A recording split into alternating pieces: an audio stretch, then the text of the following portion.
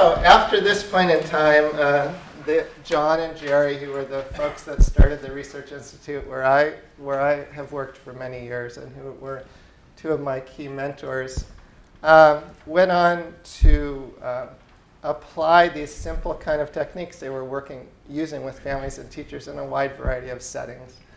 And one of the things they did along the way is realize that the picture that you get of a problem when you're just working with families that come into your clinic and just working with those kids could be really different than the picture you get when you watch people develop over time. And so they started a series of studies that followed families over a lengthy period of time. And one of those started in 1979 or so, and then got really going in 1983. And that study still continues today, where they followed boys from 4th grade in schools in Eugene and Springfield, Oregon, where I live.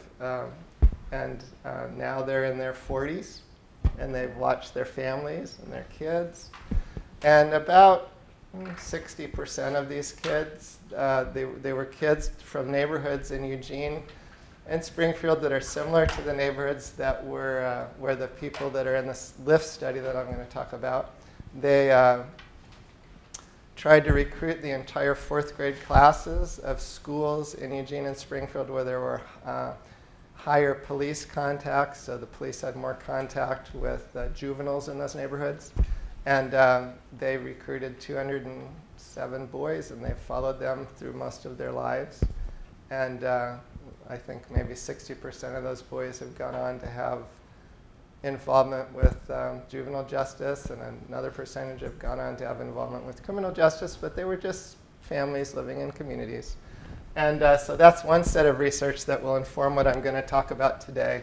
Another set is randomized controlled trials that have been conducted with kids in different circumstances. And one was kids in juvenile justice, so there's been a couple of trials that have been done with boys in juvenile justice and in girls in juvenile justice, and these same basic principles were applied. The difference was that in Oregon, if a kid is getting involved with the police a lot and they've committed some serious crimes, they'll go off to like a state training school, but most kids end up going into a neighborhood-based kind of group home setting. And so what we did is a variety of randomized trials where we looked at kids who were going to go to a group home setting because of their delinquent behavior, their criminal behavior.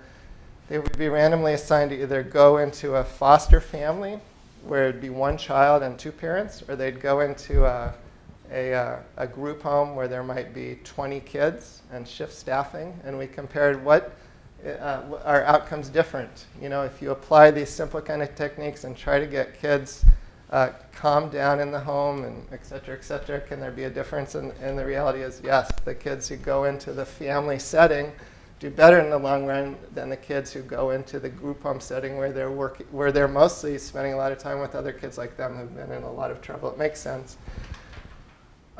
We went on to do studies in the school system and nonprofits, and LIFT is one of the school system studies.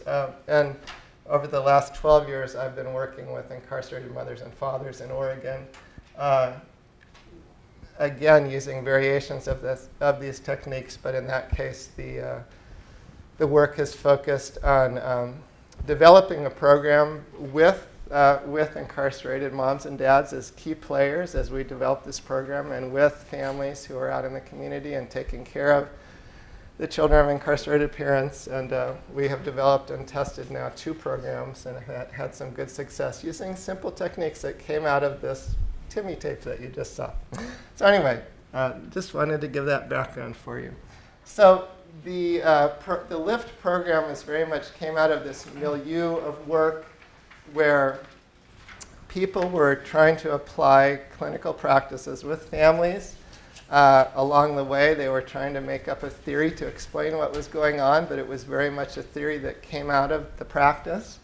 And then the work was punctuated by doing research studies, often something like a randomized controlled trial where you try out a practice and say, well, does this work? And if it doesn't work, they discard it and try something else. So that's the milieu that the LIFT program came out of.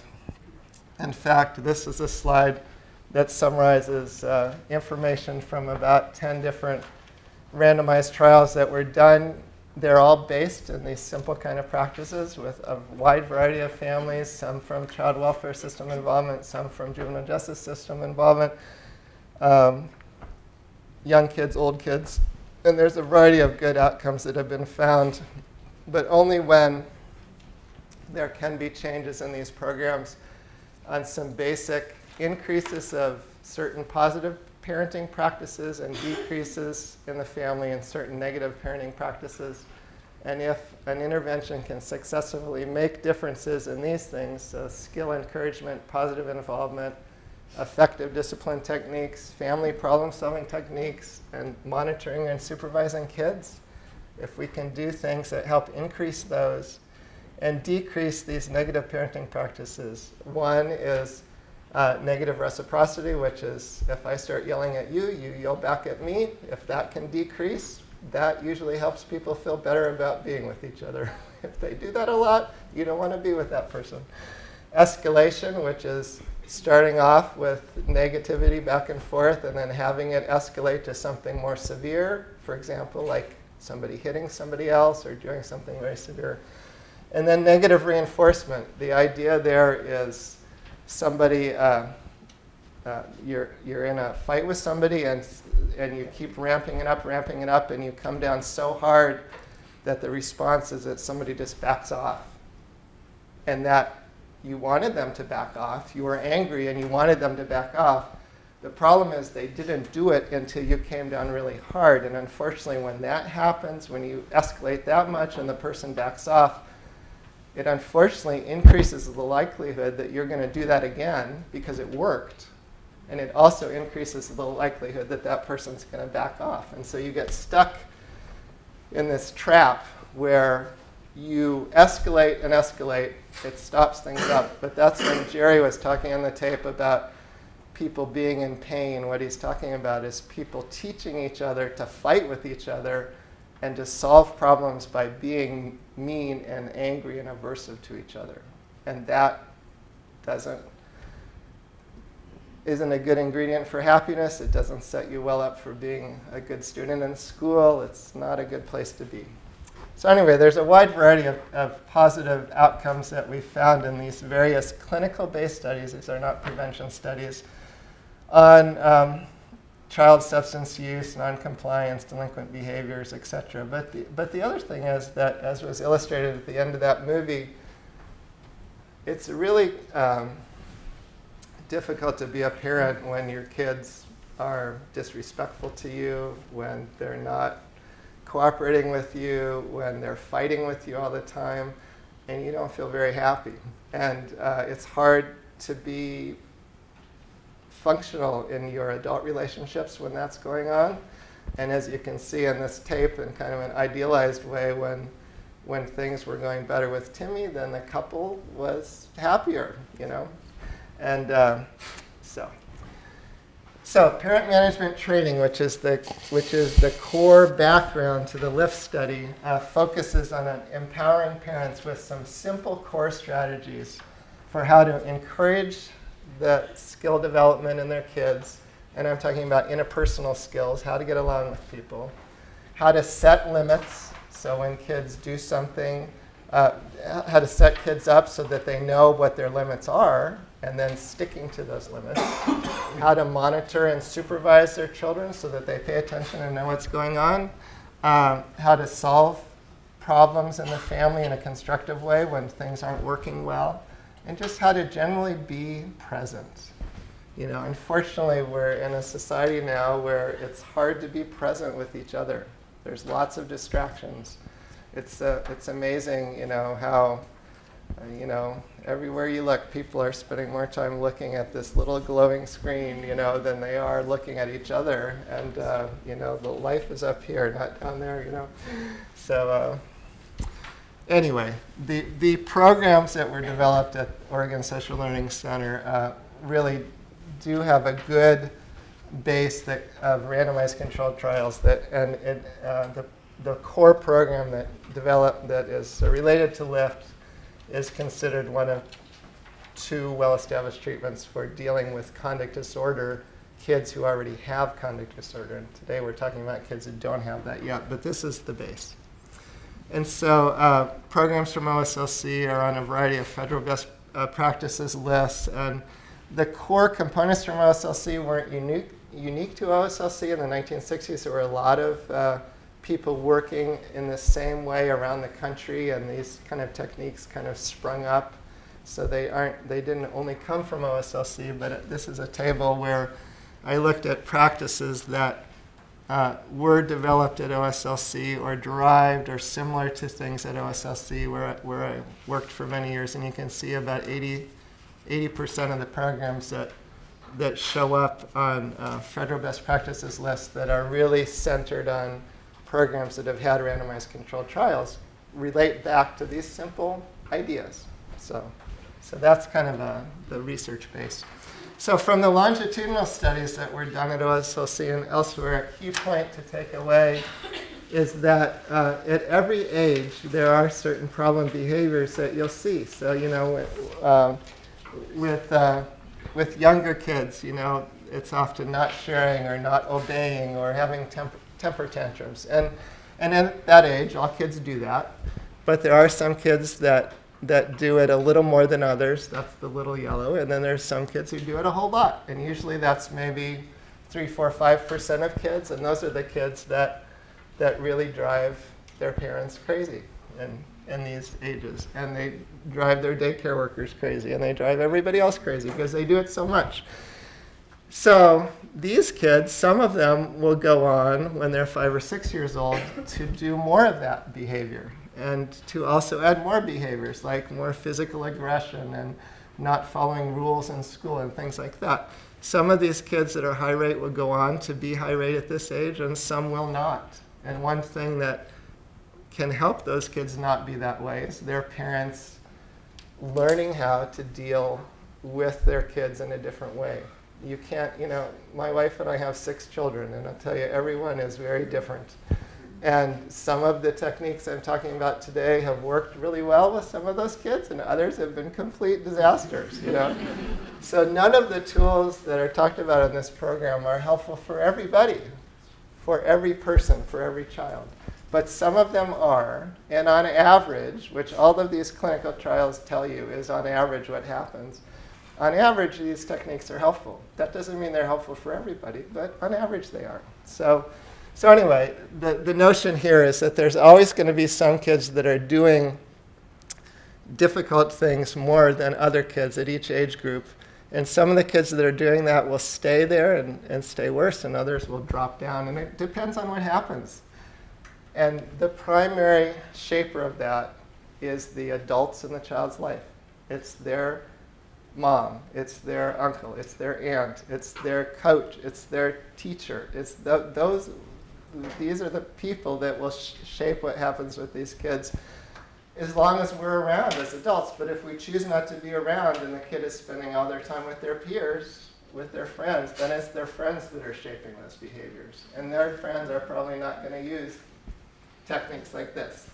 And their friends may or may not be in trouble. But if they are involved in more severe things like, you know, early drug use, early sexual behavior, stealing, things like that, or even kind of flirting with gangs, et cetera, the farther a child goes in the process and gets more isolated from adults in their life who are willing to try to be role models, to try to do good things, the worse things go. And of course, as you get to this point in time, you know, then it not only is deviant peers or other peers that are getting in trouble, but it's adults who are involved in criminal activities who this is their way of life and they are welcoming people to come in. So anyway, in every state, in every country, we have issues like this where kids at any stage in life are exhibiting a certain problem behaviors, and the difference is what do the people in their lives do at that point? And that's what LIFT is about. So there are a variety of preventive kind of things that can be done at each stage that are more helpful, and I know you have this in your packet, so you can read that more carefully. So so social learning theory or social interaction learning kind of theory is what is behind lift. If you ever want to read more about that, there's some references that I've put on the very last page of this first session. But the basic idea is that a child may be living in each child lives in a broader context. There may be all kinds of things going on in that child's life. Poverty, lack of skills, maybe historical trauma. Your family recently came from another country where there was a war, or you're a Native American in this country, and you have this huge weight in your life and your culture from all these really bad things that happened recently and carry on. Or it might be more immediate trauma, or you might live in a really tough neighborhood, et cetera, et cetera.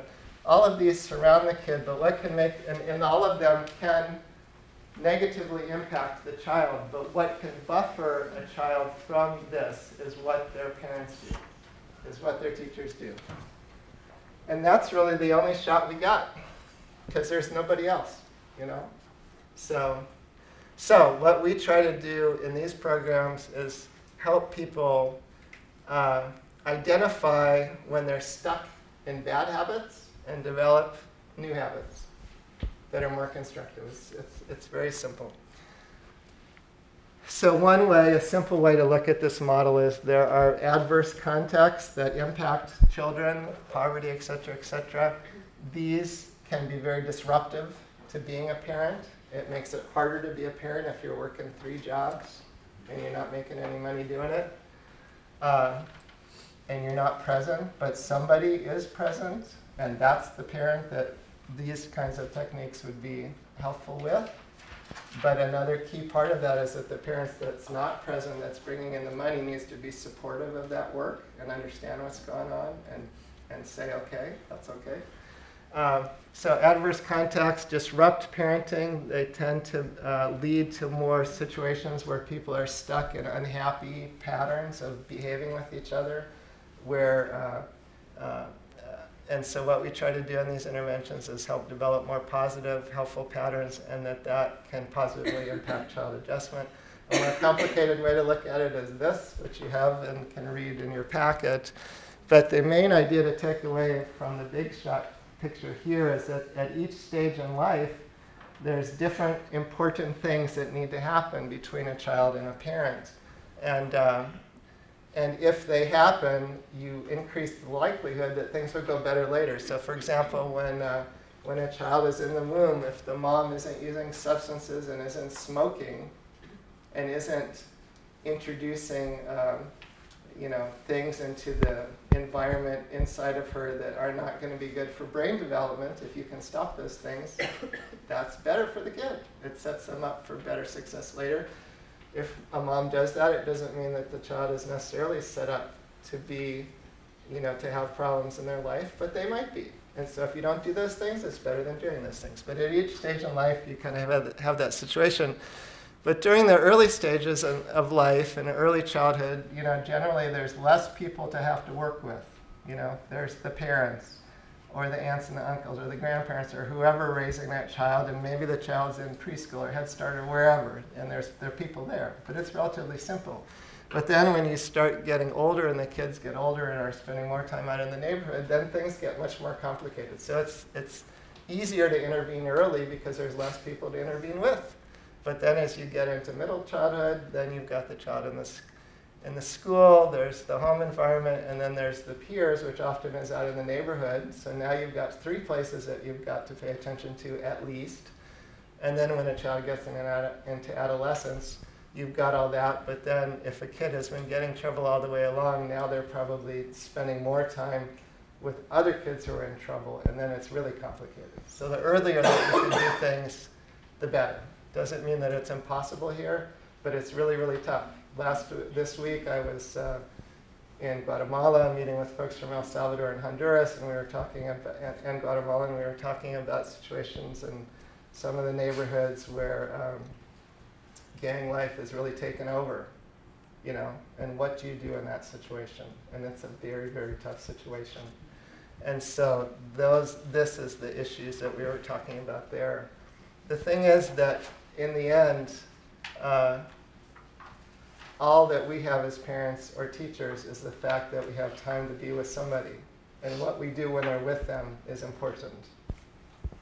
And so even in that tough situation, you still have the same thing. But if a gang is going to shoot you because you're a teacher, what are you going to, and you're trying to intervene, what are you going to do? It's very much different context, difficult situation. Can I ask a question? Yes. Is this slide available online or anywhere? I can send it to you. Anything that you see today that you'd like, just let me know, and we can give you the PowerPoints. I could send you the PowerPoints. Yeah. So. Yeah, so my emails, that's why my email's at the back of this. So anything you want, just let me know and I'll send it on. Excuse me. Yes. Before you go on, I was looking at you and not looking at and listening, and so you was pointing at the board, but which the middle childhood and adolescent, you say get much tougher in which area? Oh, I was just saying that a key issue, and it depending on the neighborhood you live in, adolescence could begin at 7, or you can give it 14, it depends. But what I was saying is that the more adults, the more positive adults that want their child to succeed check out, and the more those kids get involved with other kids that are getting in trouble, or they get involved with adults who have criminal intentions and are not caring about the child and their success, the harder it gets. And so I was just saying this is the peer group. So in this program, what we're talking about is working with families early on when this high-risk peer group situation hasn't kicked in yet. Yeah. So a difficult thing that some folks have with this type of thinking about focus on behaviors is that obviously as humans we're more complicated than just behaviors. We have thoughts, we have feelings. And in the past, in intervention with kids, as in the 50s and the 60s when that was first beginning, the focus really was mostly on thoughts. And behaviors were seen as something that follows from thoughts. So if you got your thinking right, your behavior will follow. This is something very common in the prison situation where I work, that it's very common notion that criminals think differently than the rest of us. And so we have to change the way they think, and then their behaviors will be different. That's a very popular theory. I don't personally believe it, but it is very popular.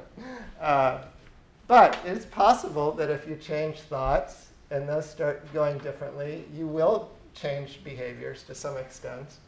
And of course, your feelings will change, and everything's linked up. But what we see in the work that came out of this, old-time tape that I just showed you was that if you can find a way to change very simple behaviors between people, if you can do that, their thoughts and their feelings will change.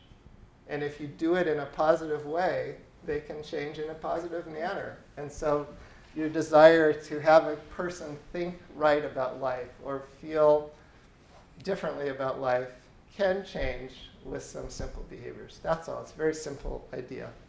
You may not believe that, and that's okay. But that's the idea here that we're talking about. So from this work that occurred over about 20 years, the main key points that came out of that is that interventions that work with families need to focus on 6 things.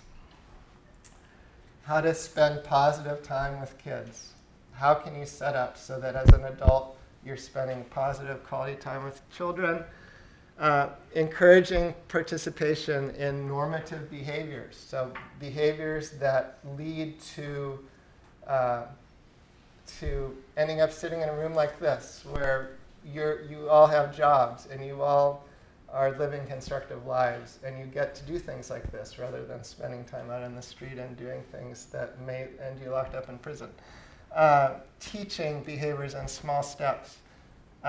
Providing consistent, mild, and small consequences for misbehavior. So instead of waiting until somebody's crossed the line so much that you feel like you just got to bring the hammer down, you get kids when they're doing little problem behaviors and help them learn how to do better. People often talk about spanking and more violent responses as a way to teach a child how to behave. But the way to teach any of you in your jobs how to do a new skill that is difficult is to have somebody guiding you, helping you, telling you when you did the right thing, telling you when you did the wrong thing, not making you feel awful when you messed up that Excel file or when you did the wrong formula.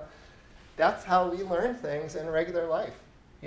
It's not by the boss not helping you at all and then coming in and hitting you on the head because you did something wrong. You learn nothing that way. So the idea here, except that you just want to avoid that person. So the idea of breaking things down and thinking about behavior simply, and that some kids have more trouble just learning how to do things than others. Some kids have more challenges for whatever reason, and it's harder for them to learn, and you have to deal with them differently. Monitoring daily activities inside and outside of the home, knowing where your kid is at all times and what they're doing and who they're with. Learning how to set goals and plan and negotiate and trying out agreements as a family with a child and with caregivers, spouses, uncles, aunts, grandparents, whoever's taking care of a child. And then finally, if a child is going to spend time, you're trying to, with other kids, which they need to do, who are they going to spend time with? It's up to us to shape them to spend time with kids who aren't getting in trouble. And if they are with kids like that, it's up to us to be present when they're with those kids so we know what's going on. So while this work was going on and focusing really on families and the classroom, there was a whole set of, but in a clinical way with one family at a time, there was a whole other set of work that was going on in the field around the idea of social and emotional learning. And there have been numerous randomized trials that have been done to try to teach kids skills in a classroom setting that would help them develop abilities like recognizing and managing emotions in the context of peers and in the class, setting and achieving goals, appreciating the points of view of others, and making good decisions. So I'm not going to talk about the background on this work, but in the LIFT program, we brought in this kind of work, but we didn't do it. And so, so what I'd like to do now is show you a quick little 2-minute video instead of a 30-minute video. An innovative educational program being tested at 2 Eugene schools is coming to a successful conclusion this week. As Rich Robeson reports, children at Bailey Hill School are carefully being guided away from problem behaviors. Tell me what an accident is. What's an accident? Brian? When you're walking and you accidentally bump into somebody. You don't mean to do it, right. How many of you Margaret have ever done Lathrop something is like giving some valuable lessons, but she is not acting as a teacher. In this capacity, she is a researcher with the Eugene-based Oregon Social Learning Center, and these are her guinea pigs. Hey, did you say, excuse me? I wasn't all the way, and I was like in the door part, and I remember. Bailey Hill School in Eugene is participating in an experiment that involves heading off behavioral problems in children, while keeping parents closely and actively involved in the lessons they learn. They're doing some actual in-class teaching with our students in the first grade, helping them with their social skills, and how to interact with each other, how to interact on the playground. At the same time, there's a parent training program. Parents have been working in groups, working on parenting skills and how to work with their children, which is really important, especially when the children are younger. And the earlier we can catch them, the earlier intervention we can get with families, and the better off we're all going to be. Project coordinator Betsy Ramsey says hopefully what the children are learning now will help prevent some of the problems that kids can run into in later years. Such as getting in trouble with the law, early sexual activity leading to teenage pregnancy, school dropout, generally those kinds of problems. Principal Bryant says the kids do seem to be learning social responsibility. I just noticed from my own observation, I'm out at recess quite a bit, and in the fall it seemed like every time you go out there, every few seconds somebody's coming over and saying somebody's doing this or somebody's got this going on. And now you go out there and the kids are playing, they're a lot more organized, they're working together. Because of its success, Project Link will continue next year, where it will be expanded to include 4 schools, hopefully one of them in Springfield. In Eugene, Rich Robeson, Northwest News. So that was about 1990, and the program LIFT it wasn't called LIFT then, it was called Project Link. And there we go, current slide. And the program that eventually came out of that work a couple years later involved 2 main components that we're going to talk about today. Components directed at the parent, which was a version of parent management training that I'll tell you about next after our break, and improved communication between the home and the school. And then this afternoon we'll talk about the components directed at the child social skills and problem-solving training, and the playground behavior game. And so hopefully when you leave this afternoon, you'll have a good sense for what all of these 4 components, what these 2 components are like. So the LIFT program is, the idea is that a tabletop is more stable if there's at least 3 legs. In fact, a 3-legged stool is more stable than a 4-legged table. And there's a home component, there's a playground component, and a classroom component, and they're all tied together with communication between the home and the school, and that they set a table for the child to dance and have a good life. So I'm going to now just give you a brief overview of the research study that we've done on the LIFT trial that went on for about 25 years. The study followed kids into young adulthood. This was a study that was done in 12 public schools located in Eugene and Springfield in neighborhoods where what we did is we looked at all the neighborhoods in the entire area, which is about, at this time, about 150,000 people. And we identified the neighborhoods that had higher than average contacts with the police due to misbehavior. So we looked at the number of homes that had had police contacts. And we invited all the schools that were located in those neighborhoods to be willing to be randomly chosen to be in this study. And all of them except 2 agreed. That was a much broader number than 12. And then we randomly picked 12 schools, and then we randomly assigned them to either get the LIFT program, this package of child and parent-directed programs, or to not get the program. Then we tried to recruit the entire 1st or 5th grade class of students and their families in each of these 12 schools. And then we have done assessments yearly until just a couple years ago about what happened.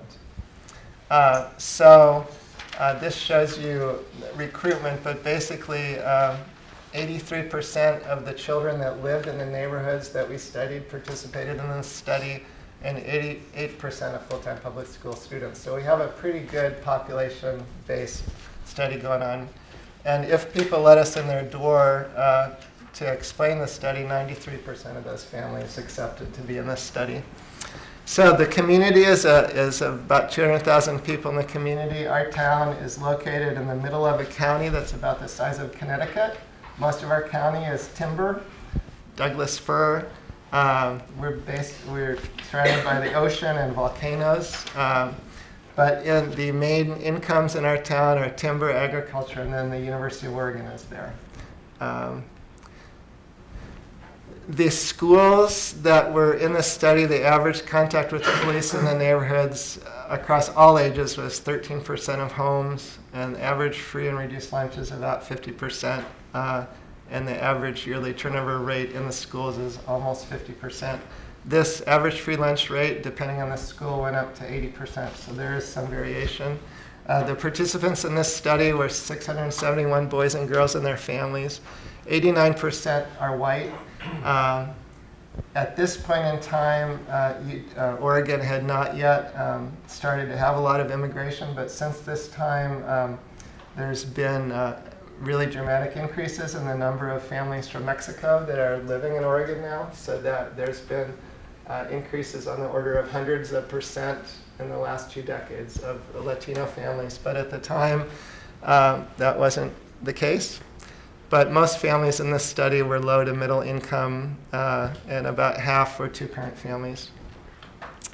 In the study, we have these different components, and in terms of the implementation quality of the study, the majority of families received the program, the majority of the program was delivered, and program instructors delivered the program using appropriate skills most of the time. I don't give percentages here because in a typical study that ends up in the evidence-based practice literature, this is really about all you know. But actually 93% of the families in this study actually got the program, which is very unusual in most of these studies. Usually that's not the case. I'll tell you how that happened later. In the follow-up study, this is typically what things look like at follow-up. At any given follow-up, we usually get about 80% of families to participate in a follow-up assessment. That's a lot better than the number of people you get to vote. So it's not too bad. But these are the reasons why people don't. Only 3%, for example, at the first follow-up, had dropped out of the study completely. Everybody else had some reason that they couldn't participate. But typically, this is how it looks. About 80% of families will participate at a follow-up assessment, but it's not the same 80% of families every time. So here's an example of some of the findings, just a brief overview. First of all, in the short run, we found out that the most aggressive children before the program started had the biggest impact on the playground program I'm going to talk to you about today, which is very simple, and by the time you leave today, you'll understand how that program works. It's a very simple program. It just focuses on simple child and adult behaviors on the playground. The most aggressive kids were less aggressive on the playground afterward. It did not change the average level of aggression on the playground, but for the kids that were more out of control, they looked a lot less out of control when we started using the playground behavior game. New teachers the year following the program rated children who'd been in the program as more socially skilled than their counterparts. This sample was pretty mobile. We started in 12 schools, but within 3 years later, the kids were in over 200 schools, mostly in Oregon. So they're moving around. So most of the teachers that were rating these kids would have no idea about this program.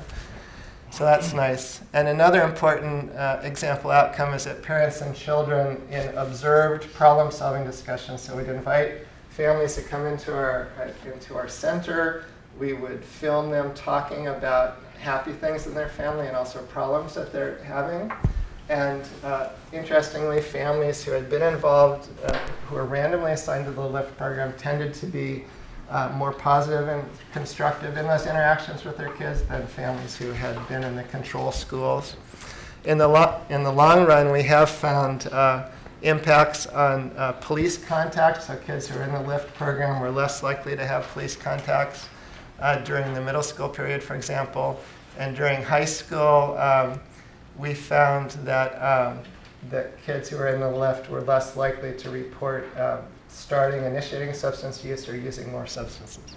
So an example, you may remember this from school and statistics, but this is just a typical normal curve. So if you look at how often something's happening, like if we took a test today and it was on some subject that we're all familiar with, but some of us might know it a little bit more than others, and we scored it up, we'd probably find that most of us knew something about this. Some of us would know a whole lot about it, and a few of us would know nothing about it. So this is a typical normal curve. So it's interesting on the playground that aggression on the playground in a 20-minute period in the schools before the LIFT program was applied, this is what the distribution looked like. So the average aggression in about a 20-minute period per child was about 1 type of aggressive behavior.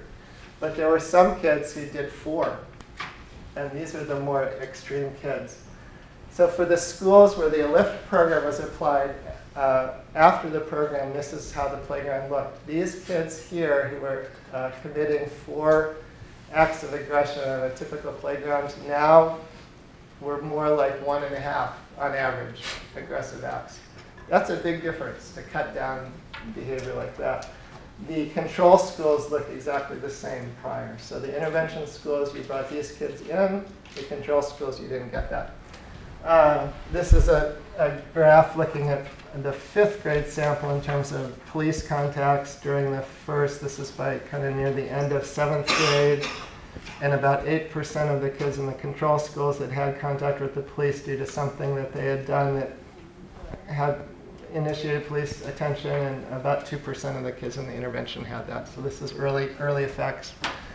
This is a more complicated model looking at kids at age 16, but basically what it shows is that the intervention had an impact on aggression on the playground. It had an impact on family problem-solving skills, and both of those were related to growth in tobacco use and average tobacco use, or accelerated tobacco use. That's more complicated, but if you're interested in that kind of stuff, there's a reference to that in the back of your packet. So there's only been one study on lift, and some of you have talked about how with evidence-based practices, it's important to have multiple studies of programs. Absolutely true.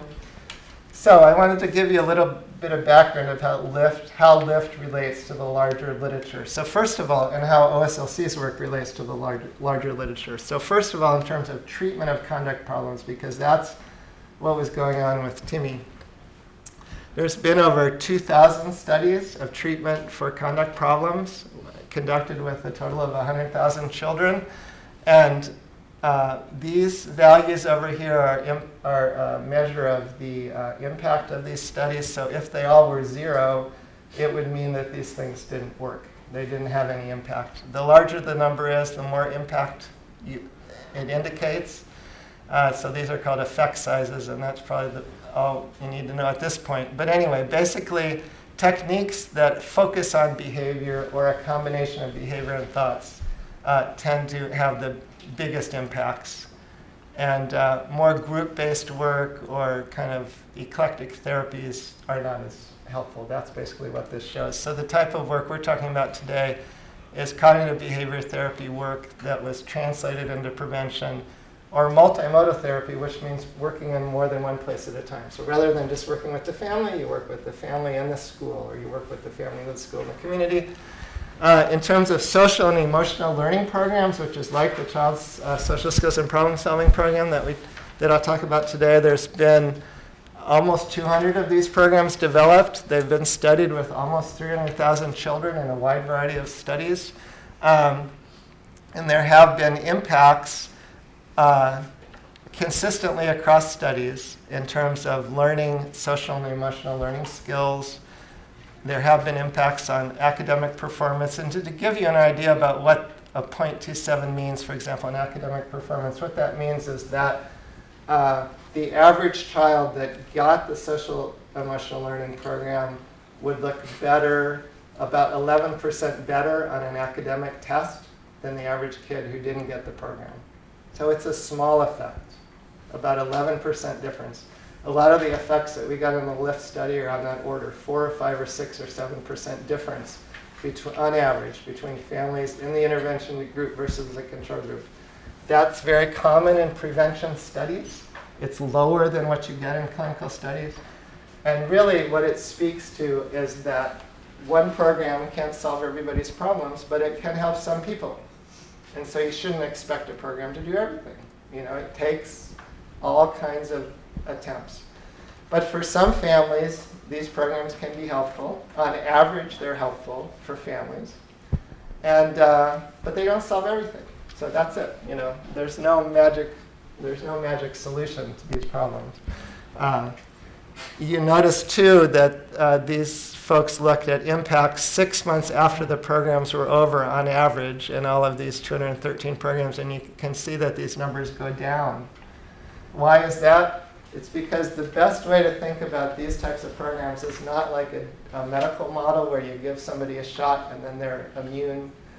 It's a dental model. You've got to floss every day if you want to avoid, you've got to brush and floss your teeth. You've got to have toothpaste. I forgot to take toothpaste to Guatemala, and I couldn't find it in the hotel, and I didn't ever get to go out, so that was tough. But I still flossed and brushed my teeth without the toothpaste. You've got to do it every day. So in terms of other studies, there have been a variety of studies on the prevention of conduct disorders. In a recent review of these programs, which is also the references back in the back of your packet, a study that looked at 45 programs. About 10,000 children were involved in these programs and randomized controlled trials. And you can see that the programs that had the biggest impacts were the ones that focused on behaviors, behavioral programs. What's interesting is that the multimodal programs didn't perform as well as the ones that just focused on behaviors. And you see that same effect if you read the meta-analysis on social and emotional learning. The thinking on that is that doing more, and this is true in all of our lives, right? Doing more than one thing at once is difficult. Doing more than one thing at once in a system is difficult. And one of the ideas about why multimodal programs, which seem to make sense, it seems to make sense that, yeah, a child is living in many different environments. You'd want to affect all those different environments. It's harder to do that in a good way with high quality. And so one thought, and there is some evidence for this in at least the social emotional learning paper, that people were not able to implement these multimodal programs as effectively and as high quality as the programs that just focus on one thing. So that's probably what explains that. So just to end, what I'd like to do is just read you something. And I don't know what the tradition is in your family, but in my family, since our kids were babies, we read to our kids at night. So, you know, I travel and commute a lot, but when I am home, I read to my kids. And even my 17-year-old, we still read. It's just part of the bedtime routine. And it's kind of the time to be, you know, to spend time together. But, you know, because my kids are spread out over 17 years, you know, you kind of forget what's in books, you know. And this is a book I read a long time ago, The Little Prince, to one of my kids. I hadn't read it for a long time. But I was reading it the other day, and it really kind of, to my daughter Emma, and who's 14, and it really kind of brought home, I think, a key point to me about evidence-based programs, believe it or not. So in this book, there's this guy, the Little Prince, that lives on this world, and right, he goes and he visits a variety of worlds and kind of learns different lessons at each world, but he finally ends up at the Earth, on the Earth. And so, and I don't know if you've read this, but he has this little flower on his world that he protects, and this flower is very important to him, so his flower comes up in these conversations. But anyway, so he's on the Earth finally, and so I'll read. So it was then that the fox appeared. "Good morning," said the fox. "Good morning," the Little Prince responded politely, although when he turned around he saw nothing. "I'm right here," the voice said, "under the apple tree." "Who are you?" asked the Little Prince, and added, "You are very pretty to look at." "I am a fox," the fox said. "Come and play with me," proposed the Little Prince. "I'm so unhappy." "I cannot play with you," the fox said. "I'm not tamed." "Please excuse me," said the Little Prince, but after some thought he added, "What does that mean, tame?" "You do not live here," said the fox. "What is it you're looking for?" "I'm looking for men," said the Little Prince. "What does that mean, tamed?" "Men," said the fox, "they have guns and they hunt. It's very disturbing. They also raise chickens. These are their only interests. Are you looking for chickens?" "No," said the Little Prince, "I'm looking for friends." "What does that mean, tame?" "It is an act too often neglected," said the fox. "It means to establish ties." "To establish ties?" "Just that," said the fox. "To me, you are still nothing more than a little boy who's just like 100,000 other little boys, and I have no need of you. And you, on your part, have no need of me. To you, I am nothing more than a fox like 100,000 other foxes, but if you tame me, then we shall need each other. To me, you will be unique in all the world. To you, I shall be unique in all the world." And then he goes on and talks about his flower, etc. But here's a thought that I thought was really interesting. "One only understands the things that one tames," said the fox. "Men have no more time to understand anything. They buy things already made at the shops, but there is no shop anywhere where one can buy friendship. And so men have no friends anymore. If you want a friend, tame me." "What must I do to tame you?" asked the Little Prince. "You must be very patient," replied the fox. "First, you have to sit down at a little distance from me, like that, in the grass. I shall look at you out of the corner of my eye, and you will say nothing. Words are the source of misunderstanding, but if you sit a little closer to me every day..." So the next day, the Little Prince came back. "It would have been better to come back at the same hour," said the fox. If, for example, you came at 4 o'clock in the afternoon, that at 3 o'clock I shall begin to be happy. I should feel happier and happier as the hour advances. And at 4 o'clock I shall already be worrying and jumping about. I shall show you how happy I am, but if you come at just any time, I'll never know at what hour my heart is to be ready to greet you. One must observe the proper rites. So anyway, I think evidence-based programs are like this. You know, a program that you use has to be something that you know so intimately that you obtained it. It has to be yours. It may not be exactly like this. It may not be exactly like whatever. But it's yours, and it's something that you understand. And I think this program tries to emphasize the fact that the bottom line is these things, the magic in these programs doesn't happen from interventionists, doesn't happen from the program. It happens if a family can come in, get some ideas, enlarge their toolbox, go back and work with their families, make it their own, and it's theirs.